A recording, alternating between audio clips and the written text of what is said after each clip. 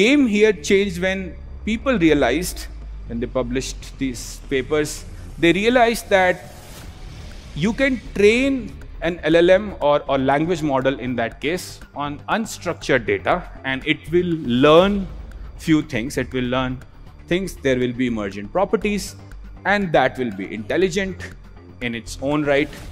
Or think of this, we can let a kid go out and say, experience the world as much as possible, full day, come back, and you might have learned something if you are exposed to, say, this for 1000 days. Or the education model, wherein a teacher teaches the kid what to learn, how to learn. So this is called textbook style training, right? You have a very curated set of data. This is what you need to learn. And on that, when these folks, these big folks started training, they started achieving these results. So the big change in Mindshift was from web crawl to textbook style training.